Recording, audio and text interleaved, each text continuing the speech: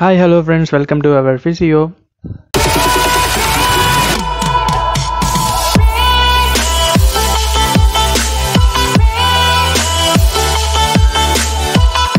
இன்றைக்கி நம்ம பார்க்க போகிற டாபிக் என்னென்னு பார்த்தீங்கன்னா டயபெட்டிஸ் mellitus. டயபெட்டிஸ்னால் என்னென்னு பார்த்தீங்கன்னா பாலியூரியா. அதாவது பாலியூரியானா இப்போ டேக்கு யூரினேஷனோட ப்ராசஸ் வந்து பார்த்திங்கன்னா ரொம்பவே அதிகமாக இருக்கும். இந்த பாலியூரியா சொல்கிறோம்.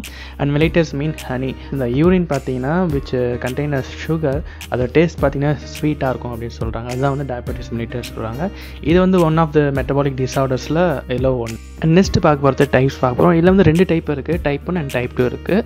ஃபஸ்ட்டு நம்ம டைப் 1 பற்றி பார்த்துக்கலாம். டைப் 1 எதனால் நடக்குதுன்னு பார்த்தீங்கன்னா beta cells distraction and the degeneration of beta செல்ஸாக நடக்குது. பீட்டா செல்ஸோட முக்கியமான ஃபங்க்ஷன் வந்து பார்த்தீங்கன்னா இன்சுலினை செக்ரேட் பண்ணி அதோட பிளட் லெவலில் இன்சுலினை கரெக்டாக மெயின்டைன் பண்ணுறது இதோட வேலை. இதில் பீட்டா செல்ஸ் வந்து டிஸ்ட்ராக்ஷன் ஆகிறதுனால அழிக்கப்படுறதுனால என்ன ஆகும் பார்த்தீங்கன்னா இந்த இன்சுலின் லெவல் வந்து கரெக்டாக மெயின்டைன் ஆகாது. இது யாருக்கெல்லாம் வரும் பார்த்தீங்கன்னா பிஃபோர் 40 இயர்ஸ்க்குள்ளே வரும். அண்ட் பட் இன்சுலின் வந்து இதில் லேக்காக இருக்கும். யூஸ்வலி பார்த்தீங்கன்னா இந்த டைப் 1 பேஷண்ட்ஸ் எப்பவுமே க்ளீனாக இருப்பாங்க, விச் மீன் தின்னாக இருப்பாங்க, ஸ்கின்னியாக இருப்பாங்க. இவங்களுக்கு டெய்லியும் பார்த்திங்கன்னா இன்சுலின் கண்டிப்பாக தேவைப்படும். அவங்க வந்து ஓரளவாக எடுத்துப்பாங்க, இல்லை இன்ஜெக்ஷன் மூலமாகவும் இன்சுலின்ஸ் வந்து எடுத்துப்பாங்க. இந்த சிம்டம்ஸ் பார்த்திங்கன்னா சிம்டம்ஸ் எப்பவுமே ரேப்பிடாக இருக்கும். அடுத்து நம்ம பார்க்க போகிறது டைப் 2. டைப் 2 பார்த்திங்கன்னா நான் இன்சுலின் டிபெண்டன்ட் டயபெட்டிஸ் mellitus சொல்லுவோம். இது எதனால் வருதுன்னு பார்த்தீங்கன்னா ஜெனட்டிக் ஃபேக்டரால் வரும், லைஃப் ஸ்டைலால் வரும், and the physical activity and stress. அது ஜெனட்டிக் ஃபேக்டர் பார்த்திங்கன்னா நம்ம ஃபேமிலி மூலமாக வருது. அண்ட் லைஃப் ஸ்டைல் நம்ம வந்து இப்போதைக்கு செகண்டரி லைஃப் ஸ்டைல் வரதுனால விஷயமே நம்மளோட லைஃப் ஸ்டைலே மாறதுனால ஸ்மோக்கிங் ஹேபிட் வர வாய்ப்புகள் இருக்குது. And physical inactivity. So physical activities செய்யாமல் எக்ஸசைஸ் பண்ணாமல், ஸோ நம்ம சாப்பிட்ற அளவுக்கான ஒர்க்கை பண்ணாமல் ஃபிசிக்கல் இன்ஆக்டிவிட்டிகளையும் கூட வரும். அண்ட் ஸ்ட்ரெஸ் மோஸ்ட் காமன் பார்த்தீங்கன்னா ஸ்ட்ரெஸ்ஸால் கூட டயபெட்டிஸ் mellitus டைப் 2 வர வாய்ப்புகள் நிறையவே இருக்குது.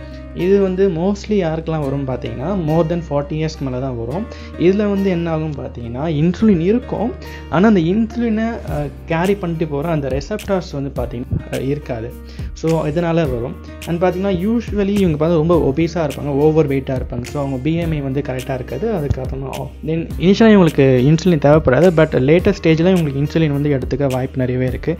அண்ட் இந்த சிம்டம்ஸ்லாம் பார்த்தீங்கன்னா ரொம்ப ஸ்லோவாக இருக்கும். அடுத்து நம்ம காம்ப்ளிகேஷன் பற்றி பார்க்கலாம். டயபெட்டிஸ் mellitusஸால் என்னென்ன காம்ப்ளிகேஷன்ஸ் வரும் அப்படின்னு பார்க்கலாம். ஃபஸ்ட்டு பார்த்தீங்கன்னா கார்டியோவாஸ்குலர் கண்டிஷன்ஸில் பார்க்கலாம். அதாவது ஹார்ட் சம்மந்தமான காம்ப்ளிகேஷன் பார்த்தீங்கன்னா ஹைப்பர் டென்ஷன். இந்த ஹைப்பர் டென்ஷனாக பிபி கரெக்டாக இல்லாமல் இருக்கும். ஸோ திடீர்னு பிபி ஃப்ளக்சுவேஷன் நிறையவே இருக்கும். இது ஒரு முதல் காம்ப்ளிகேஷன். அடுத்து பார்த்தீங்கன்னா எம்ஐ சொல்லுவோம், மயோகார்டியல் இன்ஃபாக்ஷன் சொல்லுவோம். அதாவது ஹார்ட் வந்து ஸ்டாப் ஆகிடும். இந்த ஹார்ட் ஸ்டாப் ஆகிறது பார்த்தீங்கன்னா டயபெட்டிஸ் பேஷண்ட்டால் ஃபீல் பண்ண முடியாது. அதாவது இதில் வந்து 3 அட்டாக்ஸ் சொல்லுவாங்க. First attack, second attack, third attack சொல்லுவாங்க. ஸோ ஃபஸ்ட் அட்டாக்ஸ் வந்து பார்த்தீங்கன்னா ஹெல்த்தி இண்டிவிஜுவலுக்கு இப்போ எம்ஐ வருதுன்னா அந்த பெயின் வந்து அவங்களால சொல்ல முடியாது, ரொம்ப டாலரேட் பண்ண முடியாத அளவுக்கு கொஞ்சம் பெயின். பட் டயபெட்டிஸ் கேஸுக்கு பார்த்தீங்கன்னா அந்த அளவுக்கு பெயின் வந்து சொல்ல மாட்டாங்க, எங்களுக்கு இந்த பெயின் இருந்தது அப்படின்னு சொல்ல மாட்டாங்க.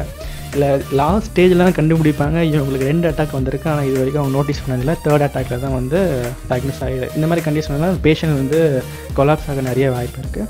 And diabetic retinopathy. டயபெட்டிக் ரெட்டினோபதினா என்ன பிரச்சனை? டயபெட்டிஸால் விஷன் ப்ராப்ளம் ஆகுது தான் டயபெட்டிக் ரெட்டினோபதி சொல்கிறோம். இந்த ரெட்டினோபதி என்ன நடக்கும் பார்த்தீங்கன்னா பார்ஷியலாக வந்து ஐசைட் போகவும் வாய்ப்பு இருக்குது, இல்லை கம்ப்ளீட்டாகவும் ஐசைட் போகிறதுக்கு வாய்ப்பு இருக்குது. அதாவது பார்வை தெரியாமல் போக நிறையவே வாய்ப்பு இருக்குது. And diabetic nephropathy.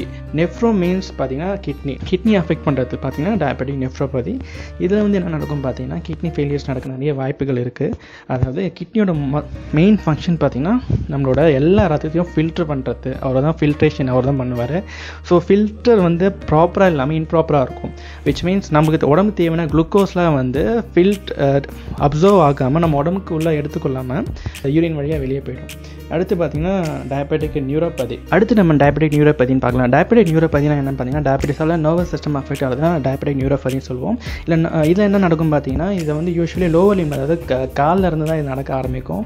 இல்லை பார்த்தீங்கன்னா அவங்க பெயின் வந்து சென்சேஷன் கரெக்டாக ஐடென்டிஃபை பண்ண மாட்டாங்க. இப்போது பெயின் இருக்குது, அவங்களுக்கு எறும்பு கடிக்குது, இல்லை ஏதாச்சும் ஒரு இன்ஜுரியாக இருக்குன்னா அதனால் பெயின் வந்து கேரி ஆகாமல் இருக்கும். பெயினோட சென்சேஷன் வந்து டோட்டலாக கட் ஆகிடும் இந்த டயபெட்டிக்கால். இதான் டயபெட்டிக் நியூரோபதி அப்படின்னு சொல்கிறோம். Okay, coming to the prevention. Okay, diabetes வந்துடுச்சு இல்லை டயபெட்டிஸ் வராமல் என்னென்ன பண்ணலாம், ப்ரிவென்ஷன் பண்ணிக்கலாம் அப்படின்னு கேட்டிங்கன்னா, ஒன்று வந்து பார்த்திங்கன்னா எக்ஸசைஸ். ரெகுலர் எக்ஸசைஸ் கண்டிப்பாக பண்ணணும். Aerobic exercise like walking, cycling, அதில் கண்டிப்பாக எக்ஸசைஸ் பண்ணி ஆகணும். எந்த அளவுக்கு அமௌண்ட் ஆஃப் கேலரிஸ் இன்டேக் பண்ணிக்கணும் அந்த அளவுக்கு நம்ம ஒர்க் லோட் கண்டிப்பாக இருக்கணும். அடுத்து பார்த்திங்கன்னா பேலன்ஸ் டயட் பார்த்திங்கன்னா ஸோ ஃபைபர், கார்போஹைட்ரேட் எல்லாமே பேலன்ஸாக எடுத்துக்கணும். மேக்ரோ நியூட்ரன்ஸ் எல்லாமே பேலன்ஸாக எடுத்துக்கும் போது நம்ம வந்து இதை ப்ரிவென்ட் பண்ணலாம். அடுத்து வந்து ஜங்க் ஃபுட்ஸ் தயவு செஞ்சு இந்த ஜங்க் ஃபுட்ஸ் அவாய்ட் பண்ணுறேங்க. இது வந்து மெயின் காரணம், செகண்டரி லைஃப்பில் சொல்கிறோம் மெயின் காரணம் இதுவும் இருக்குது.